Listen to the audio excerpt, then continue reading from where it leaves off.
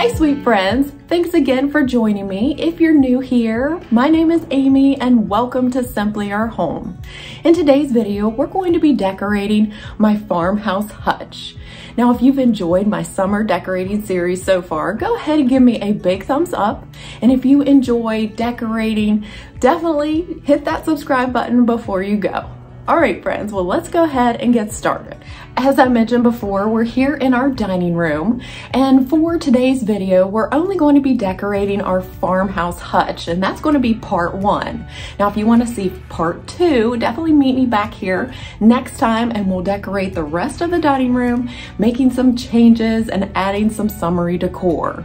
Now, this year, I've really been drawn to lots of warm colors, like woods and also copper mixed in with white, and then that pop of yellow for that bright summery cheerful look. So that's what I'll be doing here on our hutch.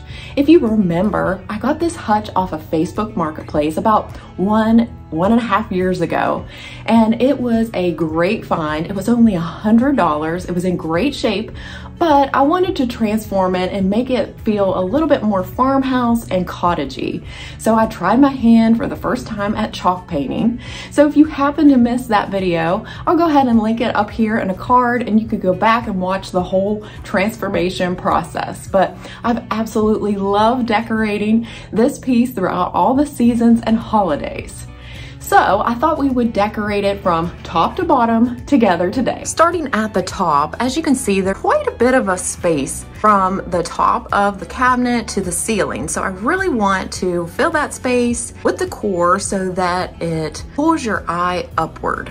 The first piece that I'll be adding is this beautiful medallion that I purchased at Kirkland's on their clearance rack. Now, I love it because it has that black rim or frame, and I think that's going to tie in really well with all of our black elements like our curtain rods as well as our black chandelier.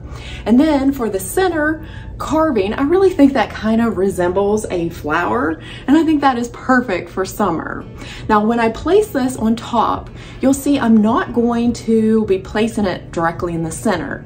Instead, I'm going to be putting it all the way to the side and then adding decor later so that we make that triangle or that movement that is really important in design. So let's go ahead and place this and then begin adding to it. The next piece that I want to layer in front, you might remember seeing, but I actually have 2 of them, and that is this beautiful little lemon print that is from Hobby Lobby. Now, unfortunately, I got this a couple years ago, and so it's no longer available, and I can't link that for you. But a quick idea that you can do is just buy a large frame that is super popular right now with a thick mat, and then go onto Google search and find a printable image that you like that goes with your decor, pop it inside, and you have instant art for pretty cheap. So I'm gonna go ahead and layer that in front of the medallion, and we can see how that looks.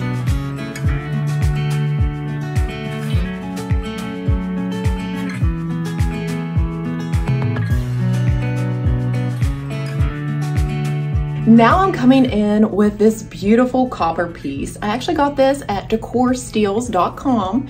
If you haven't checked them out, definitely go over and look at their unique cottagey farmhouse decor items. Now, you know I'm loving copper, so I just had to place a piece up here on the top. And what I like to do when I layer objects, as you can see, they overlap and then they have a vertical line shooting up. Well, I like to take a decor piece and place in front of that to kind of conceal that, and it just makes it look like an overall complete arrangement instead of so many angles and vertical lines. So you see what I mean when I put it up here. And as you see, it does conceal the one side of the painting, but I think it just makes this whole arrangement look like one cohesive unit. Let me just scoot it over to the side and you can just see the difference.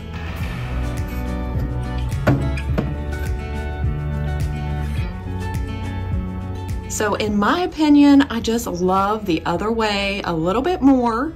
And just by moving it, what, 3-4 inches, I think it just makes a big impact. Now we need to add a bit of texture. And so you know how I love my favorite greenery, which is the green baby's breath from Hobby Lobby. It's a garland. I've actually cut it in 2 and you'll see why. But we're going to use this first one over here on this side, and then a little later we'll come back in and add the second piece to add texture across the top.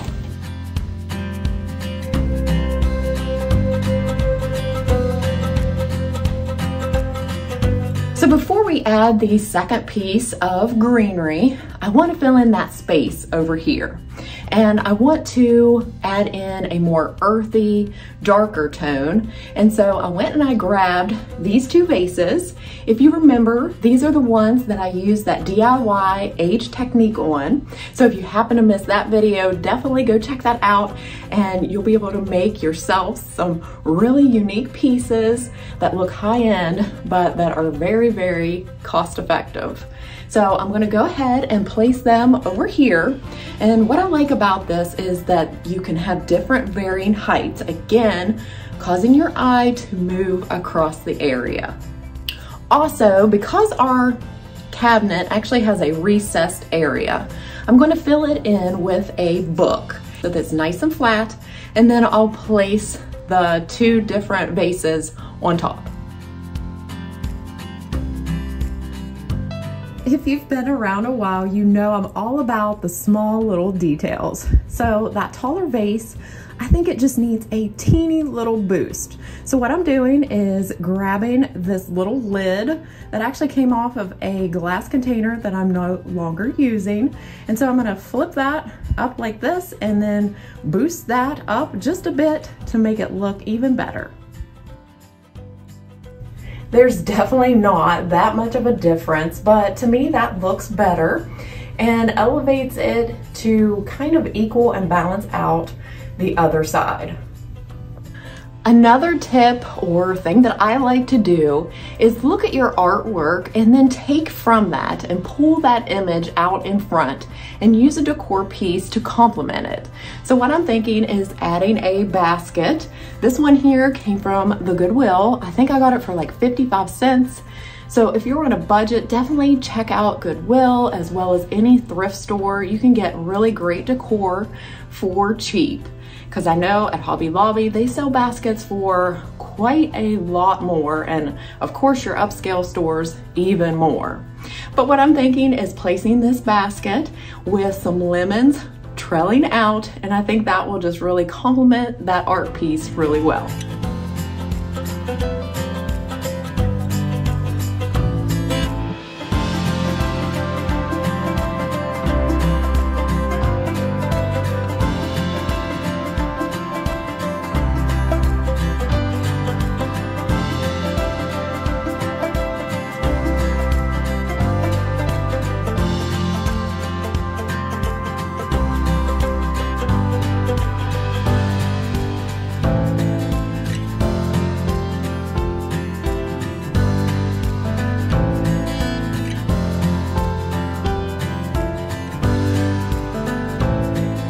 Now to balance and add a little bit of yellow right about here, I'm going in with a stack of bowls. These came from TJ Maxx. I always love the different bowls that you can find there.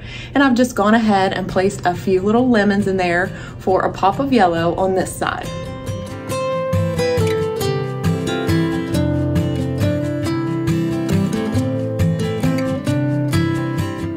Okay, so this is how the top turned out. I love it. I think it has just the right amount of pop of yellow. It is balanced in different colors, like the whites as well as the natural colors. And then it's full of texture with the greenery and also the basket. Okay friends, we are moving and grooving right along. And so now we can start to style the two shelves. We'll start with the top one first. Now this one is pretty narrow and it also is shorter because of that beautiful detailing in the cabinet. So I like to keep my decor a little bit on the smaller scale. So for the backdrop though, I'm bringing in a pop of yellow with these beautiful salad plates. If you remember, I shared these in a haul. If you happen to miss that, I can link it up here in a card for you. But I love this pop of yellow, and also I think I'll be able to use them perfectly in the fall as well. Now, when you see me place these on the shelves, you're going to see that I place them a little differently from the top to the bottom. And if you remember, I'm trying to create movement with triangles. So when I place these salad plates on the top, I'm going to keep them a little bit more close together. And then on this shelf, I'm going to spread them out so that you create that triangle shape. You'll see what I mean a little bit later.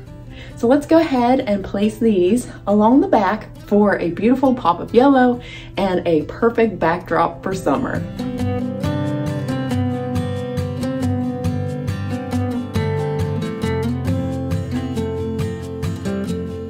Now I'm going to come in with some smaller pieces in front of those plates, and I'm using some creamers that I've collected from different places. This one here is from the Threshold brand at Target. This one I believe was from Hobby Lobby. Then I also have this beautiful small little tea kettle that was an antique find, as well as this creamer that was from my Falstaff collection. So I'm just going to get those placed evenly, and then we can work from there.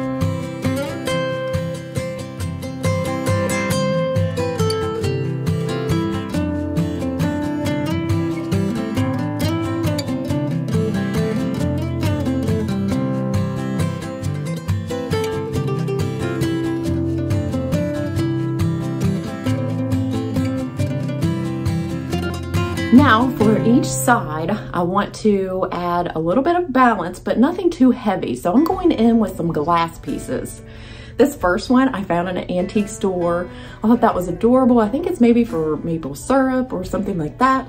So I love that. And then for the opposite side, I found this at Goodwill. It's a little honey jar. And again, with it being white and a reflective element, it's not going to look heavy on the sides. So let's go ahead and place these.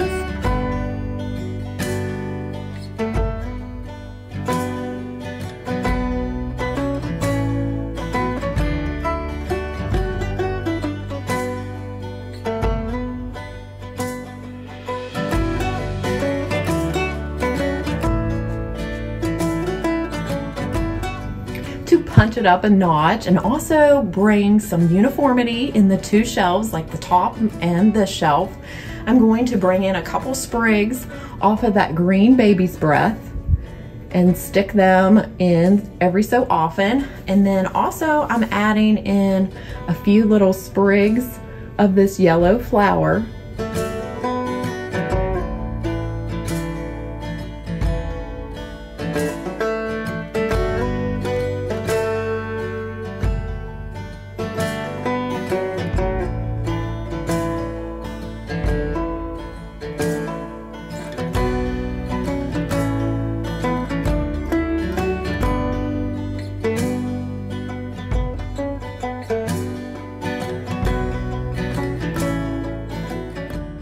Okay, so now for the second shelf, like I mentioned, I'm going to be placing the salad plates a little further apart to create that triangular effect. So let's go ahead and place them as that backdrop on the shelf as well.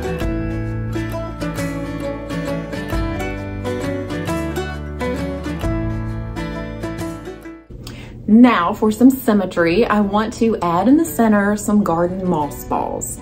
Now for the first one, I thought I would add this cloche. Now this one I actually got at the 75% off clearance sale from Hobby Lobby, so it was only $6.24. Such a great deal. You can also get these off of Amazon, and I can have a few of those linked down below as well.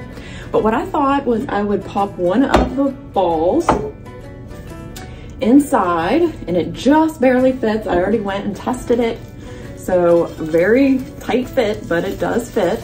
You just push it on in here like so. And so I think that looks super cute. and I'm gonna place it on this side. So I could easily go ahead and grab my other cloche and do the exact same thing, but I think it's kind of more interesting to use the same elements but in different ways. So because I'm using a garden ball, I thought I would just elevate it on this cake stand. I got this one at Hobby Lobby. Now you can get these sometimes in the Target dollar spot for real cheap, so keep an eye out for these little stands. And I'm just gonna pop this on top and then place it on the opposite side.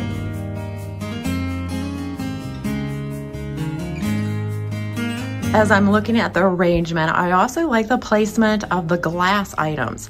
As you see, we have one here, and one here, making a, what do you see? A triangle. So that's also a good rule of thumb to stand back and look at your pieces. And let me just be completely honest, sometimes I will pause the video, step back, sit down and look at the arrangement for 15 to 20 minutes. So don't feel frustrated if you can't get it the first time. Definitely step back, take a break, and let your creative juices just start flowing and come back refreshed and ready to decorate once again. So for the center of this shelf, I'm coming in with a larger piece. I love this dish and all of its texture. I think I either got this at Home Goods or TJ Maxx, but again, I love the texture and also the cute little lid. And so that's going in the center, and then we'll work on the sides to just balance everything out.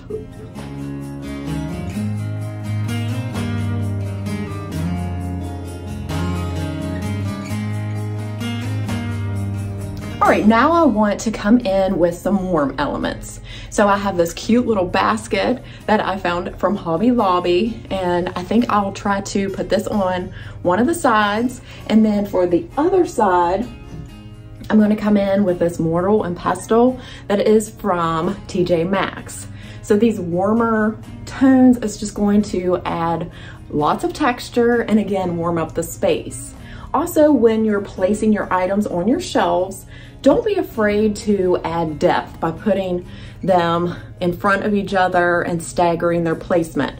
Again, that adds depth and interest. So let's go ahead and place these.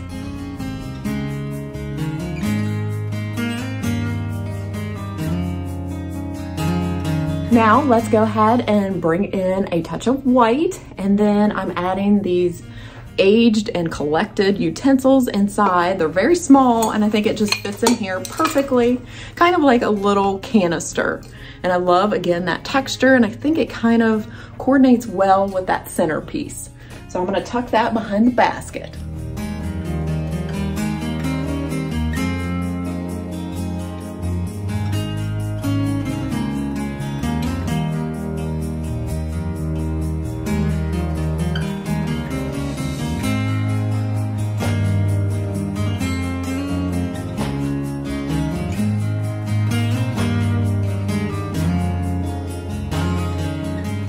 Now to the opposite side, to balance out that white and separate the woods, I think this cute little sugar container that matches the false-graph that is right up here will look great there. And then to pull in just a bit of yellow, I'm going to add just another sprig of that flower down here beside it as well.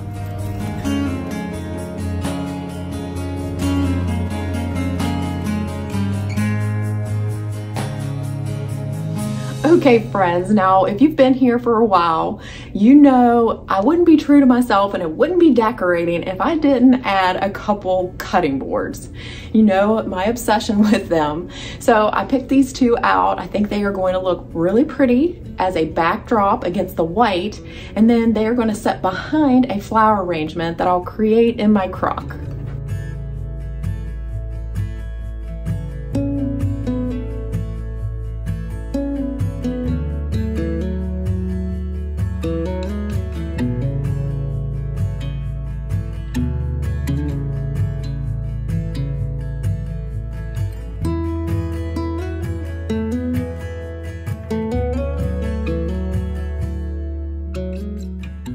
last but not least, I'm going to add in some more glass through these glass goblets that I got at Goodwill, a set of 6 for only $2. I'm only going to be using 4 here today.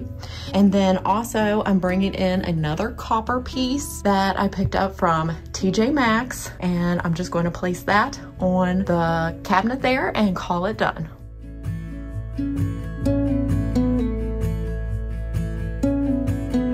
Okay, sweet friends, that wraps up today's decorating here on our hutch for summer. I hope that you enjoyed it. Remember, this is just part 1, so catch me back next time for part 2 when we decorate the rest of the dining room. I hope to see you back then. I thank you so much for joining me today. And if you did enjoy the video and got some new ideas, definitely let me know down in the comments. As always, give me a big thumbs up. And if you haven't already, I hope that you'll consider subscribing before you go. So I'll leave you today with a final look at the hutch and also share with you today's encouraging Bible verse, which comes from Romans chapter 8, verse 28, and it reads, "And we know that in all things God works for the good of those who love him, who have been called according to his purpose."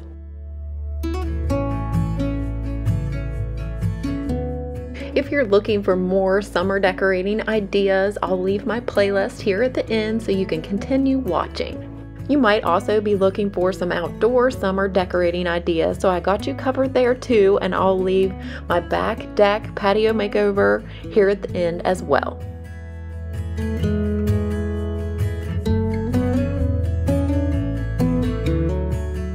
I hope you all have a fantastic rest of your day, and thanks again for sharing a bit of that day with me. I'll see you real soon in my next one. Take care and God bless, friends. Bye.